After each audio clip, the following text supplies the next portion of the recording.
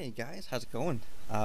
Sorry I haven't had a video out there over the weekend. I was just taking a little break, but I'm getting ready to record again. So today I wanted to do something a little different on my Let's Play series. I've seen the Greybeards and I've got to go do a quest for them. So kind of in a stage where I'm thinking about what I'm going to do next. But in the meantime, I wanted to do a little tutorial video on how to install mods for Skyrim. I know there's a lot of mods coming out now, and I'm going to give you guys a link to the site I use. And some people may be thinking, well, there's some great stuff, but how do I do this? So, without further ado, I've gathered here in on my desktop. I got 4 mods that I'm going to show you today. Now, 2 of these mods I use, and the other 2 I'm going to install just to show you. I use this one here, which is actually what this is no dirty characters. It changes the skin textures of the characters so that they don't have dirt all over them. The glowing ore veins I'm going to show you is a really cool one. It makes the ore veins in the game a lot easier to see. So I'll show you that. Lockpick Pro, this is something that makes it a lot easier to pick locks. I think from what I read was it shows you where exactly to have your lockpick when you try to turn that lock. This is something I'm going to show you for demonstration purposes, but in my Let's Play you probably won't see me using this because I prefer to not do this. I consider this more of a cheat type thing than anything else. And the arrowsmith is something a friend told me about that I'm curious about. It allows me to make arrows out of materials, so I'm thinking that could be something cool to look into. So first off, how do we mod? Well, what we gotta do is we gotta find our directory for. Now, to find a directory, of course, depends on how you have it installed. I have Steam and I have Skyrim through Steam, so what I'm gonna do here is I'm gonna open up another window. I'm gonna head to my drive where Steam is. So that's Program Files and Steam.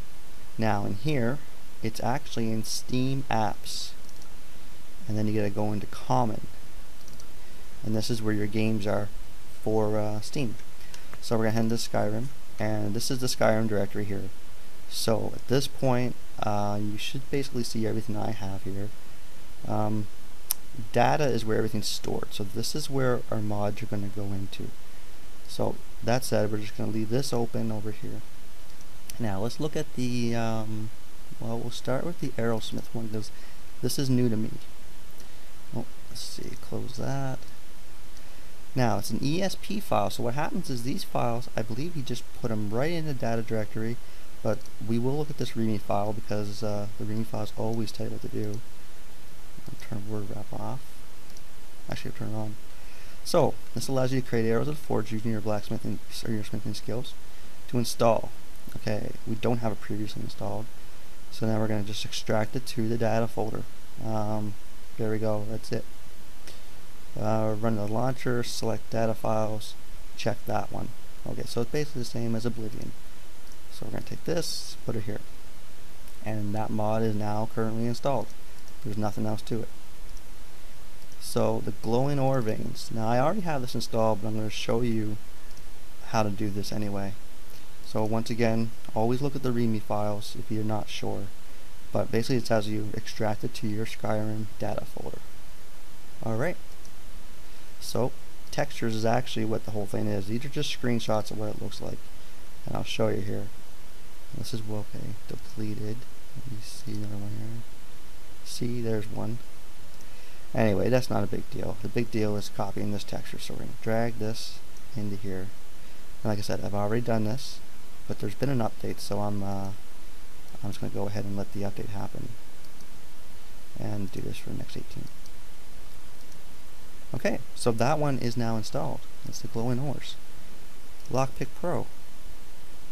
This looks like an interface one. Install basically says place that and that file in the Skyrim data interface. Change the settings to your liking. Okay, well let's just copy the interface over. Now let's go in there and lockpick. So I'm going to drag this over a little bit. It's a text file. Okay, lockpicking menu settings. Show the sweep spot bar. Okay, show arrow on bar. Extra. Show after seconds. Okay, well, I'll leave that for now. I'm gonna head back. Close this. And the last one that I like to use is the no dirty bodies. And this basically is more texture files. So we're going to do is copy this straight in. And like I said, I did this before, so we'll just click yes. And don't do this for all conflicts. There we go. So if I go into textures, you see here character and all the females. It basically just changes the textures for the bodies, so they're not dirty anymore. Alright, so that's it. Apparently those are installed. Now let's pop open my Steam, go to my library, and play. Now what I'm going to do is show you here. You're going to go to Data Files, click here. Now we have Aerosmith. And the rest of the files are what's called loose files because they're just textures. They're not actually plugins per se. So load loose files will mean let's load all the extra stuff that's in there. You're going to click on OK after we check that and make sure your Aerosmith is checked. And then play. So I'm going to stop this video right now because I have to restart it when the game's up. And then I'm going to show you these things in game so you see how they... Alright guys, so here I am. This is not my character I've been doing my Let's Play with. This is my another character I've been playing, who's kind of a mage character, but I'm doing some Dark Brotherhood stuff. But anyway, that's besides the point. The point is, I'm at a mine that's not far from Riverwood, and I'll show you here. This is Riverwood. This is where the Guardian Stones are, and there's a mine, Ember Shard Mine, right here. And in here we can find some ores. So let's go in, and I think there's also a locked chest where we can demonstrate that one as well. So what I did, I've actually already went in here a little bit. I didn't really clear it out, but actually let me see. We'll find some ores in here. I'm just actually going to pause this video here. I want to make sure my volumes are okay. So I'm going to pause this video, check that, and then I'll be right back. Alright, so it sounds like my audio is okay. So let's carry on.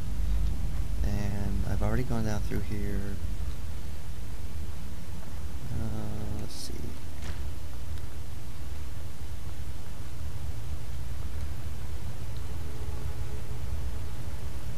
This is actually a good place to get...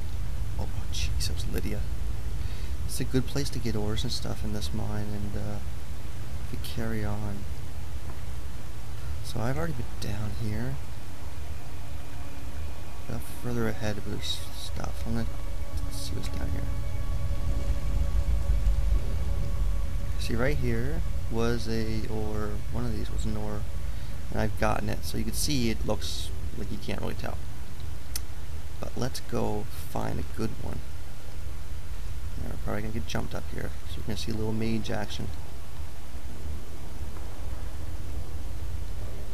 See, right in front of me, that's an ore right there.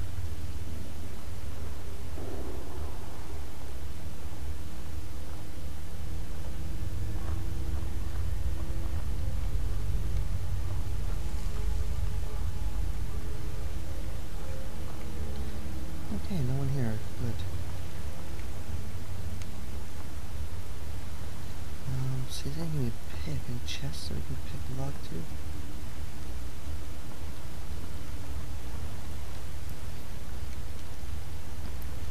This will draw some attention.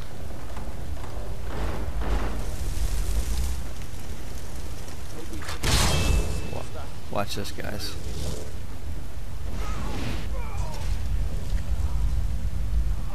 I love that guy. Now he'll come back up here with me, or she will.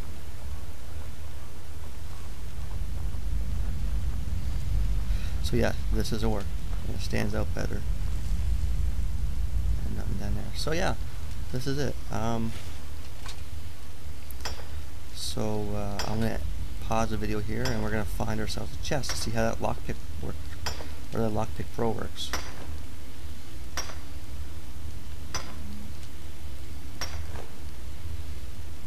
I mean, if you guys are interested, I'll come and do this cave with my other character. I'm going to do my Let's Play with. Okay guys, I found there's another ore here, and as you can see, this does stand out quite a bit better. I'm not going to get it right now because I want to show you something else. But you see there's an ore over there. It stands out better. What I want to show you is this. A door we can break into. So now you can see that there's you know, spots over here that are not good at all, not good at all, and then we're getting into spots where we start to turn. Right here, this is the sweet spot, and she opens right up, and we can loot whatever's in here. So yeah, that looks pretty nice and all, but like I said, it's probably not something I'm going to use because it does really seem like cheating. So the other thing I want to show you was, now don't take this the wrong way, this isn't meant to be inappropriate, but the dirty female models. So I'm going to take this off, and you're going to see that her body isn't so dirty looking.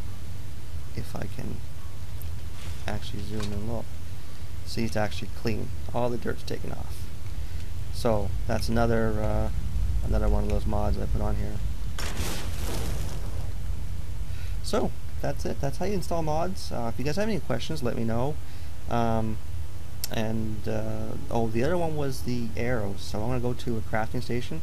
I'm going to show you that, and then that'll be it. But if you like this video, let me know, and I can do more. If you guys have any ideas of how to install a mod or any other tutorials you want about this game, you let me know. I will do it for you. So just give me a second to go get myself to a blacksmith, sorry, a forge, and I will show you how to make it. Alright guys, I'm in Riverwood. I'm sure you guys are all familiar with this place. I'm just going to show you here at friend's blacksmith forge. So with that arrow thing on, there's a miscellaneous category. And here we can make arrows: elven, iron, steel. So we see it takes firewood and the ignite. So I'm going to make 50 of them. That's it. That easy. So we know that works now. So yeah, anyway, let me know if you like this video, if you want me to do more and everything. I would appreciate that, and like I always say, I enjoy these videos, so I hope you guys enjoy them too. Thanks for watching, guys.